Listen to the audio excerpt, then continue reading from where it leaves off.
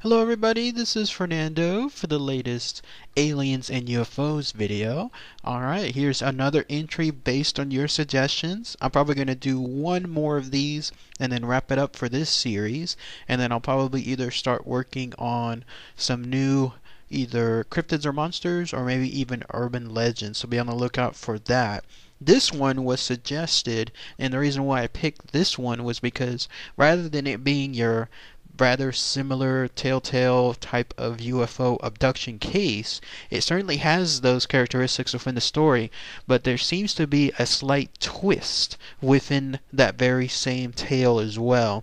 And I'll mention that here in a few minutes, what that twist is. It certainly puts things in a different perspective, and I'll give my own thoughts onto that I guess specific change later on, because it kind of adds a different angle, but it gives me more of a skeptic look into it. So all very fascinating information. So it has to do with the case known as the Betty Andreasson alien abduction. Other times it's known as the Betty Andreasson Case. And this happened to a woman there in 1967, and it also involved her and then some of her family as well. So lots of good information to share. Here it is. And so again, this is a case that started on just one day. It only happened one time, but it was back on January 25th, 1967, there in a place called South Ashburnham, Massachusetts. So the way it worked was there was this woman, Betty Andreasson, who you're looking at a picture of here. She lived in her home there along with her children. She had a total of 7 children. There was her mother and then also her father. So a whole big family essentially within that home during that specific night. The way it was described was towards the 6:30 period or so, and I'm guessing at that time, I guess based on the time of the year, it was the dark of night too, considering what happens next. That's when they noticed that there were some lights coming across the house, briefly blinking. So it has to be the nighttime, because that's the only way really that you could see these lights, I guess, through the night. Otherwise it would be a lot more harder during daylight.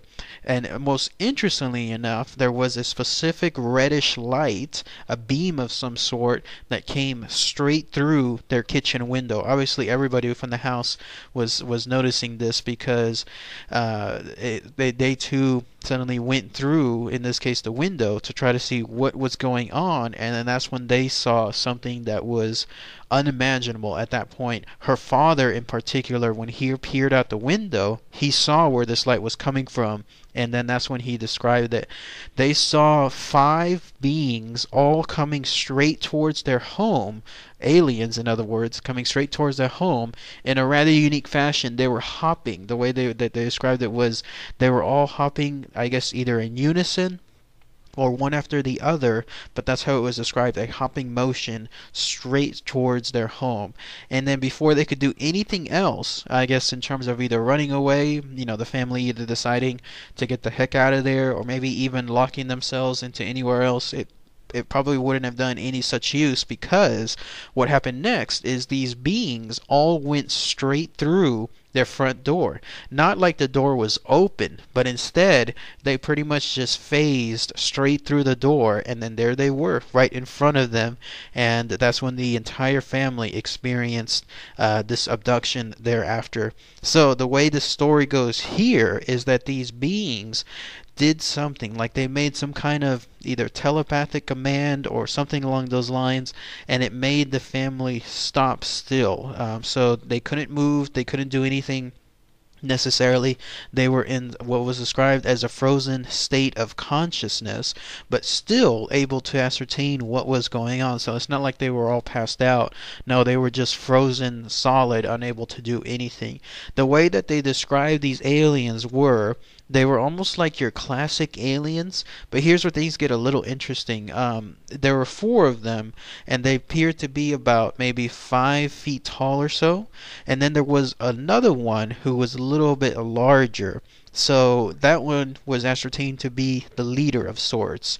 They all had the classic pear-shaped design in terms of their head, the very classic wide eyes, and then also in this case they appeared to have small ears and noses. So that was a little different from some of the other tales that you've probably seen how other aliens don't have those features, but these did. They had those small ears, and then they had those noses, and then they also had very similar mouths, all of them only being very, very tiny slits. And the way that it was described from them was that these mouths never actually moved. Instead, everything was just communicated through telepathy. So they were able to communicate with the family, and I guess vice versa. And then that way, that's how they, in a frozen state, were able to keep in touch with them.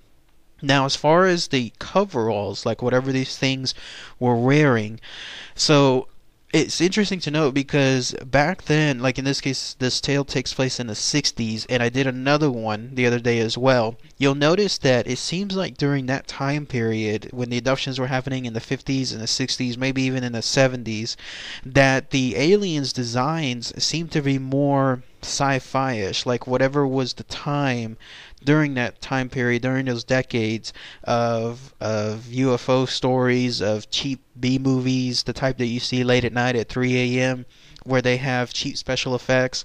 In this case, it seems to be very similar because the way that these beings wore their clothing, their quote-unquote clothing, they had some kind of weird-looking coveralls. They were bluish in color. They had a wide belt. Why aliens would have a belt, I have no idea, but they had it there. And then also, they had a logo on their sleeves. So kind of like how you look at any military uniform, or if you look at any type of specific uniform, even civilian ones, how they have those special, I guess, items right on their shoulders indicating some kind of crest or some kind of designation. These set of beings also had them. In this case, they had them as a bird, like it was actually a bird, if you can believe it, a logo of a bird right on their sleeves. And then also, interestingly enough, they wore boots. So I mention all this because that seems to be the stance, how the aliens looked back then, 50s, 60s, 70s, and then cut to later on, later generations during the 80s, 90s, even up to the 2000s, and it's like the aliens radically changed their appearance. Now they all look like grays, like standard grays, where they have no clothes, very, very skinny bodies, very small, much larger heads. So it's why there's a stark change in difference now compared to back then, and why things were very similar all back then, just like things are similar now, but just under different circumstances. Who knows? But that's just something that stood out to me when I was reading this story. But in any case, we're back to this particular abduction case. So they were all frozen there, and they were able to still communicate between each other because the aliens kind of sensed, especially from Betty, that she did not like having her children in that frozen state of consciousness. So in order to reassure her, the aliens let one of her daughters go, and then the rest were taken outside. And the way that she stated it was, there it was, about 20 feet away, somewhere within her backyard, a classic UFO, like the standard one that you and I know of, the classic circular design, almost looking like a frisbee of sorts. And they were abducted within that spacecraft, and then they went through the usual gamut, I guess you call it, of the abduction, where all of them went through some kind of physical examination, and then they all saw a whole bunch of strange equipment. I think I was reading somewhere where they went to some kind of planet of some sort that looked very much similar to Earth. Another interesting thing, I guess. But that was about it. Now, as far as the twist, the one I was mentioning earlier in my videos, so I read another place that was stating that in her experience, Betty, that when she went on that ship, she was taken to some place or some location where she met, I guess, what was called the one. Like in this case, and I'm using that in quotations, like the one, because that's how she described it. Apparently, it was some being of some sort, some leader, someone that it was someone that was behind a giant door, no less. Like a giant door literally opened, and then that's where she saw this being, this one. And whatever he was, it was almost like the beings were telling her that they shared, because she was very, very religious, this woman Betty, they shared her passion for her religion or for her religions, and then also her passion for Jesus Christ himself, and that this being, this quote unquote the one that was behind that giant door, apparently shared some really, really secret, some fantastic, some great knowledge that has to do with, I guess, some kind of salvation, some kind of very specific religious meaning, some impact of some sort that'll have a huge, I guess, focus on the earth and all in a religious manner. But for whatever reason, she cannot recall that particular item even under hypnosis, because this being, this quote the one, whenever it was imparted on her, it was done in such a way that even if it was kept secret and even if it was trying to be recalled under hypnosis, it would not happen. At least this particular knowledge that this being gave to her, just that one single thing. Because later on, when she went under hypnosis for other items, her and her family, I guess that's where they were able to explain all the stuff that happened, but it's that one thing involving that one knowledge that she could not do so. So that's where the twist comes in. So all of a sudden, this tale suddenly takes on a whole different direction, where it's not something involving more of an alien abduction, but it's like a mix of something involving like a savior, something involving her trying to carry the message from the savior, and then trying to see like where that takes things later on in her life. So I have my own thoughts on that. I don't know, how it's weird. Like, why would aliens kind of have knowledge, I guess, of Jesus Christ, and why would they share the same things involving a human-like religion? In this case, a very specific human-like religion, because I think she was Christian. I don't know. Somebody, if they can correct me on that, please let me know. But of all the worlds, I guess, within the galaxy, and of all the worlds within the billions of very large cluster of galaxies, why then just this one specific spot on Earth for this one specific religion that happens to match the one that Betty has, I guess, a strong devotion to? It just seems way too much like of a coincidence. So I don't know, but that's just at least my thoughts with regards to that particular twist. So, in any case, after everything was finished, they were brought back. There was also a hideout alien that was left within the home during this abduction. I found that also interesting too. It seems like these aliens, they were smart enough to realize that if the family was taken away too long, somebody might come to the home to try to see what was going on. So there was an alien left there to try to take care of things in case that happened.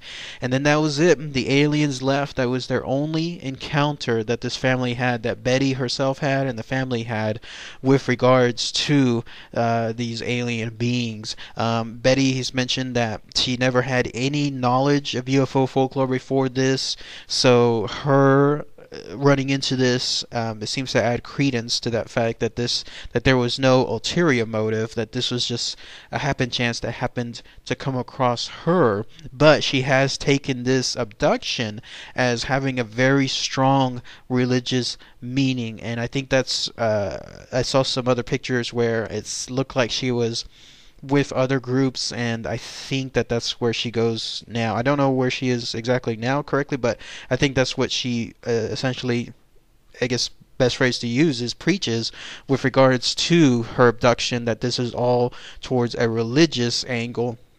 and then that's the word that she's helping to spread with it. So in any case, that's all the information I have with the Betty Andreasson abduction or the Betty Andreasson case. If anyone has anything else that seems to be interesting to note too, that would be really great to hear. Kind of a one-shot deal, isn't it? Like, I haven't heard of any other UFO case involving a religious aspect like this, but if anyone has any other examples, that would be really, really great to hear too. So, right, everybody, thanks again as always. Take care. Bye.